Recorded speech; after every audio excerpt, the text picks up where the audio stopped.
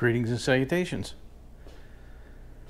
Today's project is going to be Puke Tank 2.0. Let me pull this apart so you can see what my plan here is. So I cut this in half. Got this ring, these two rings here. One will get welded to the bottom half, and the other one will get welded to the top half. So this is the top half, right? And I took some, I think this is 16 gauge, and made a lip that slides down into the lower half. And I put this, welded this little ring in here. So here's the inlet, and I opened up the outlet. This piece isn't long enough, but I got more over there in the corner. 1.25" tubing, that'll go in there, and it'll go down probably, well, probably that far in the bottom. This is what I'm going to be using for media for this oil to collect on. I've got some copper coated scrubbing pads and some stainless scrubbing pads. These are just pot scrubbers. So I got a whole bunch of these. I think I bought, how many did I buy here? There's 1, 2, 3, 4, 5, 6, 7, 8, 9, 10, 11, 12, 13. There's 3 in each one. So that's 13 times 3 carried to 4. That's almost 40. 39 of these scrunchies. They'll go in there, kind of like that. Of course, I'll take them out of the packaging. And I have this. This is just a grill topper. Yeah, a little aluminum thing. And I'll cut this to fit in here and around that pipe. And I'll probably take, where'd that ring go? Probably take this and cut the center out of it so that there's a hole in the middle that the oil can dribble through. And then I'll drill this, tap that, get some fasteners and screw them into there. And with this pipe sticking out the top like that, I'll put like an automotive valve cover breather in here. I'll find a way. I think right now what I'm just going to do is I'm going to take my dead blow hammer. Looks like it's lined up.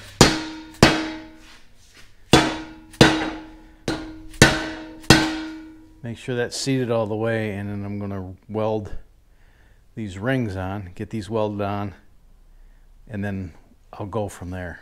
Some of you might be asking, why am I going through all this trouble? The reason I'm building this to begin with is because I had a seal go bad in my power steering pump, and the power steering system is a closed oiling system that uses 15W40 motor oil, and it bolts onto the back of the air compressor of my 8.3 Cummins diesel. Well, that's that little lip seal that separates that closed system from the closed system in the oiling in the engine that failed and allowed motor oil to leak out of the power steering system and into the crankcase, which overfilled the crankcase.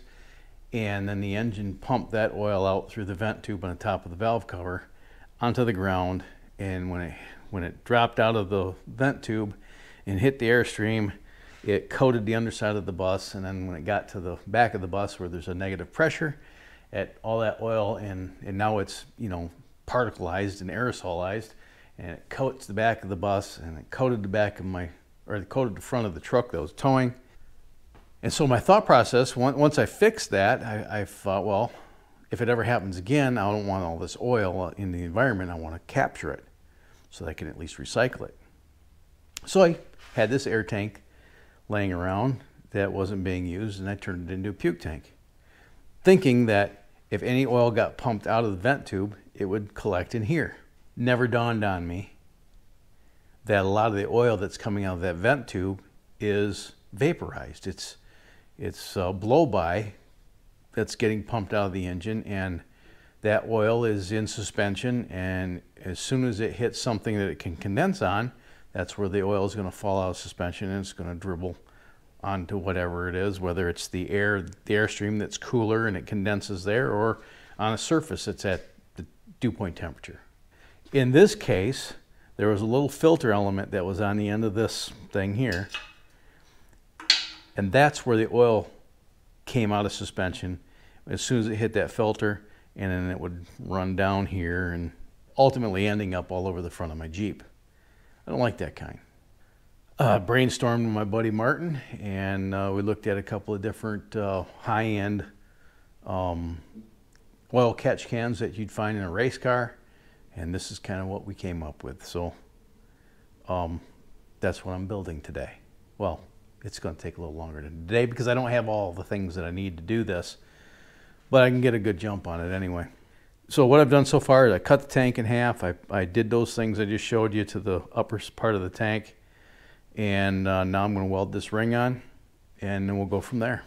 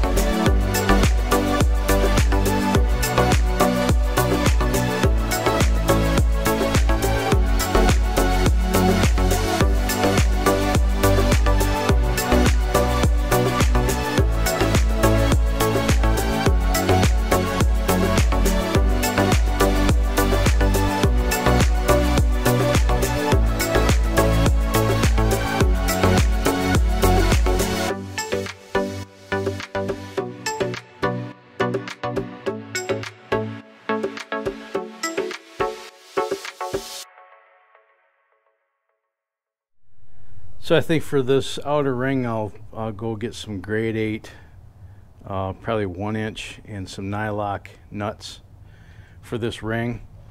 Do an RTV seal on this just to keep the oil from dribbling out the sides. Okay, that's all I'm doing tonight. Maybe tomorrow or Monday, I'll go to the parts store tomorrow, I think, and look for a breather. And then I need to make this ring to hold this piece in. I'll work on that tomorrow. So I'll see you then. Well, hello. All right, so next day, and this is what I've come up with. I made this ring. That'll get screwed down over top of that, right? So that'll get screwed down in there, and then all this stuff will go inside of there, and this is the top. If I take one of these scrubbers and pull it apart, you can see it's just, you know, it's like little springs. Boing, boing, boing, boing. I take one of these apart and unfurl it, and that's what it looks like. Well, let me put this thing together and I'll show you the finished result. At least the top half. I'll show you the top half put together and kind of give you an idea of where I'm coming from.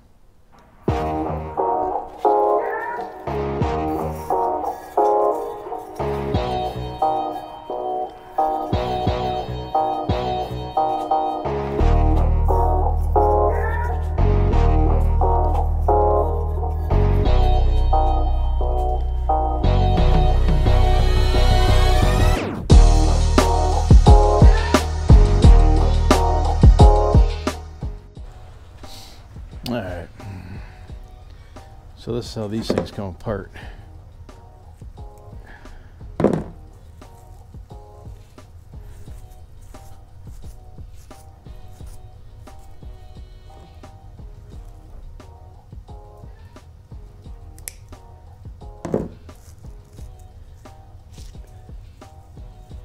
So we've been hunting. These last few runs I've been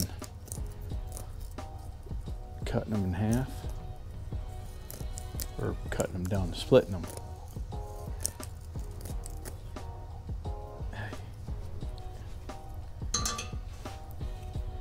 To make a, like a sheet. Let's see here.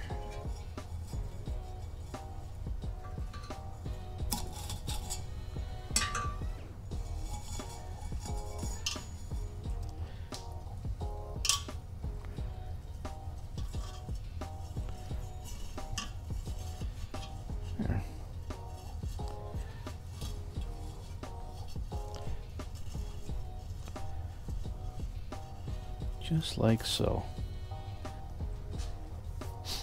So that's what that looks like. I filled it up pretty good, actually.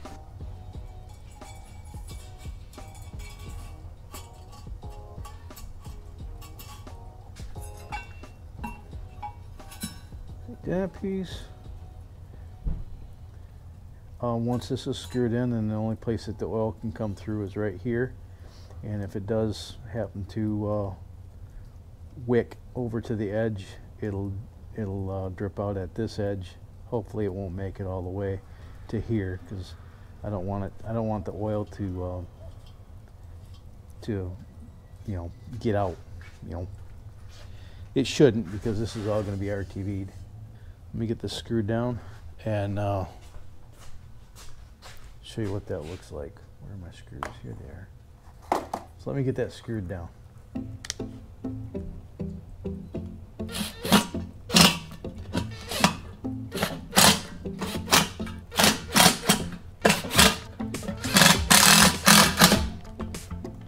Ah, broke it. Son of... That's less than ideal. Broke my tip.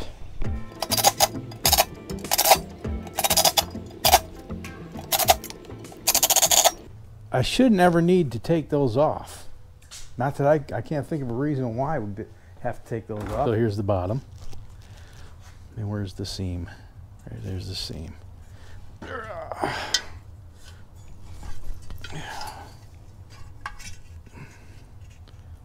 that'll go on there like so. Like that. Inlet forces all that oil-soaked air coming out of the engine and through this media where the oil has a chance to come out of suspension. It dribbles into the bottom of the tank, and the clean air comes out this, and I have a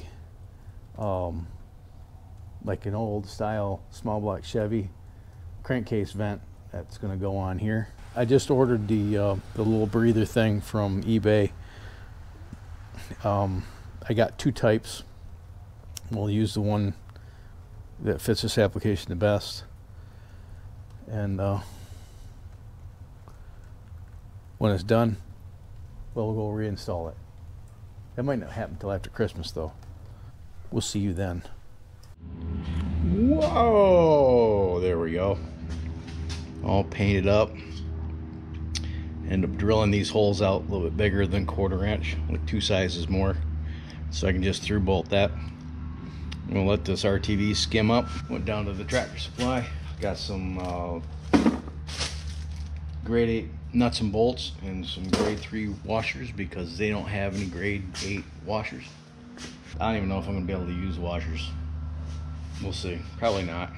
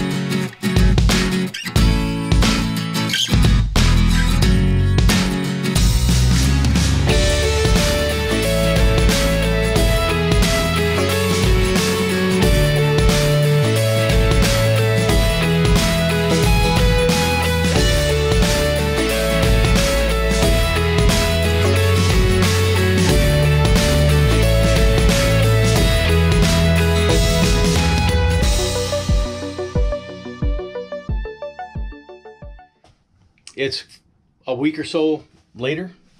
Yeah. What's happened since the last scene is Christmas came. Deb and I flew my folks from Mesa, Arizona out here. We haven't seen them in a couple of years. And it was nice to spend 5 days with them. And then after they left, we kind of decompressed for half a day and then got in this turd and drove down to Corpus Christi on Padre Island and spent a couple days down there. Met Bussy McBusface. They've been camping out there for a minute or two. I didn't film anything with them. I didn't want to impose on their beach time. So, and plus I had my whole herd, so it just didn't seem like the proper time and place. Maybe that'll come up soon. Let's see how my puke tank worked out. It's been parked here for a little bit. You can see some oil leak in here. Where's that coming from? Oh, looks like the front. Something on the front's leaking. Front main seal. Swell. I'll have to pull them freaking harmonic balancer albums. And of course I got some leaks down there. Transmission is probably leaking. But look at this. Nice.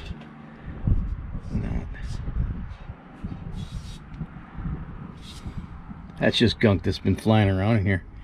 That's not leaking at all.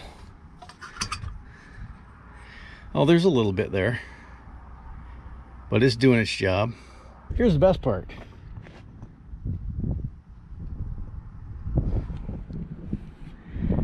There's a little gunk. Oh, that's from my finger, dummy. I think that's probably mostly from the transmission and the front main seal.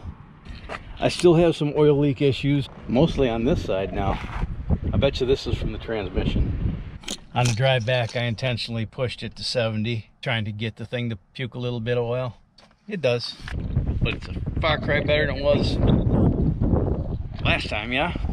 I'm gonna call that a success. And now, the only thing I need to do is the never-ending journey of deferred maintenance. Do another oil change. I gotta do a transmission oil change. Let's see, an oil change on this bus is 7.5 gallons of oil on a filter. That's about $100 right there. And then transmission oil change is 5 gallons of oil at $50 a gallon plus a filter. So about $300 probably to do an oil change. And when I do those oil changes, I'll do an oil analysis. Those I think are, I forget how much they are, 16 bucks, something like that. Blackstone Labs. But those front hubs, they need to be serviced. I noticed when I filled up the driver's side that the gear oil is kind of contaminated, probably water intrusion. So one of these days I'm gonna have to go through the front end on this thing and probably get new seals, and based on what I saw inside that oil reservoir on the driver's side, you're probably gonna need bearings. But not today, Satan. So if you need to build a catch can on steroids, I just showed you how. I built mine out of material I had laying around. If you needed to buy a tank like that, you know, they're around $40 on eBay for just an air tank. And then the media I used was scrub pads. I got those at the grocery store for, I think, $1.50 for 3. And I bought like $25 worth. And the rest was just material I had laying around. So I didn't have very much into it. The sight glasses, they weren't really necessary, but they were cheap. Ball valve on the bottom to drain it. I mean, it's a pretty simple apparatus. You just need to have something inside there to have the oil that's in suspension condense against. If you found this video to be informative, maybe entertaining, smash the like button, share it with the vast social media network, comment down in the comment section. That feeds the algorithm. If you want to support the channel and you shop on Amazon, check the links in the description. And you can do all your Amazon shopping through any of those links down there, either of the products that I feature in these videos or the gear that I use to make them. If you want to throw me a couple bucks, there's PayPal and Patreon if you want to support them monthly. Thank you in advance if you can do that. If you can't, probably means we're related. Subscribe if you haven't. Click the bell icon so you receive post notifications. And until next time, you have fun, stay safe, shoot straight, keep powder, have a splendid day. Thanks so much for watching, and I'll see you next time. Bye.